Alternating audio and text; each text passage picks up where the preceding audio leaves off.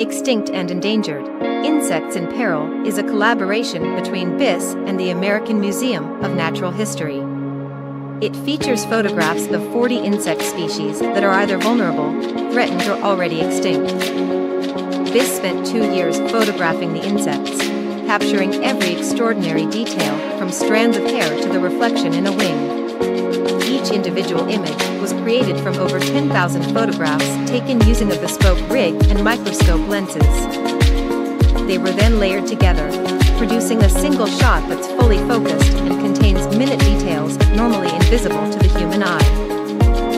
Biss hopes that the clarity of the photographs will allow the viewer to see insects in a new light, inspiring respect for the tiny creatures that are too often seen as an irritation.